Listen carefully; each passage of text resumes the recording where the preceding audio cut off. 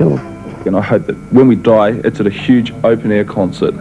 We're playing this open-air concert, and this bomb drops just as we're hitting the last chord. And the last thing everyone thinks is, God, this band's got great effects.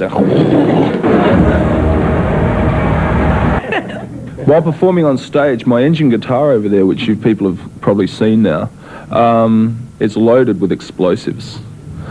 And one night on stage, I flicked the switch for, there's 4 separate explosives, and they all went on at once. And it just blew, the back off the guitar blew a hole through my pants and blew my little roadie over there flying. I've had a board in my stomach, and I had to have emergency surgery for a... Bang, and you're on fire for a few seconds. I've fallen off stage a couple of times too. I've run across stage, tripped over something, then flown into the crowd, and the crowd always seems to part, you know. They wouldn't want to sort of stay and catch me or anything, that's for sure. I went scuba diving without having any problems, so... But I suppose I could have died quite easily. And I've raced my horse against trains for bloody film clips, you know, that's pretty crazy. If you know my horse, he's nuts. Bikes, yes, they're very dangerous. I've got a whole lot of cuts in this hand, actually. See, my glove's falling apart. My mic stand, I've got a half mic stand that's covered in, like, bolts and screws, and that cuts straight through everything, you know, because they're sharp. And when you're holding it and you're running around on stage, it cuts into you a lot, and these things cut. I've got burn marks, scars, you name it, I've got it from, you know, at the moment this costume's cutting my throat away. I lost the key of my flat once, and it was okay in moderation. I drink a lot of beer, but I don't think that sort of does too much harm. You know, walking around in this gear all day with my weight as well, and I won't live forever. I'll probably die of a heart attack before I'm 40. So stick to your diets, kids. But and this is quite recently, actually. Well, how does being in a band compare to being a male nurse? You can get recognised. You get a different reception from being a nurse. Like, I could never walk into the hospital dressed like this.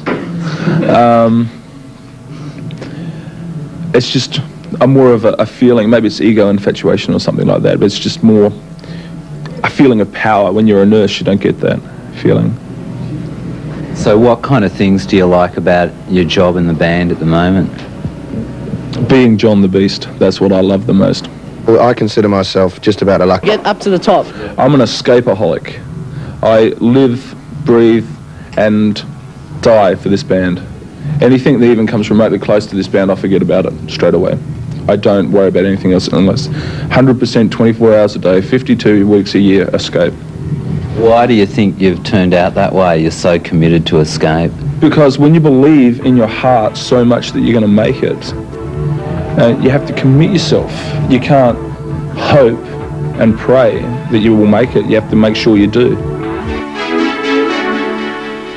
Personality. It goes down to manners, really. I sort of like, if I see a girl swear, I sort of, you know, it just depends what it is. I mean, if it's F this and F that and mother F and God knows what, well, I mean, you sort of think, oh my God, where's this girl come from, you know? What's she doing? I can't see the difference really in women or men swearing. Like, they're both human beings. Like, if they want to talk with a foul mouth, like if a woman's talking with a foul mouth, like the guy who she's talking to, if he's got any brains in his head, probably thinks, yeah, it's going to be put off. But it's the same exactly on the other scale as well. If the guy's swearing, you know, if he's got a mouth like a sewer, well, the lady's not going to be impressed. I think it's on an equal scale, you know. Not in mixed company ever. So you never swear in front of girls? To have a good time, to maybe meet someone? I've never chatted up a girl. If for some reason, because of my physical appearance or something, I think any girl that even remotely chats me up or anything is off their skull. Truly. It's crazy, but I'm frightened. I feel terrible. Once, I was at a bar once and I was trying to chat up this woman. I thought I was going really well, and she sort of said, oh, you know, thanks for the drink, it was really nice, and sort of walked off, and I thought, right on. I didn't get very far with this one, you know. But I get rejected a lot, yeah. And how does that make you feel? Rejected. Have you got a boyfriend? Not at the moment, no, I don't. Why am I here?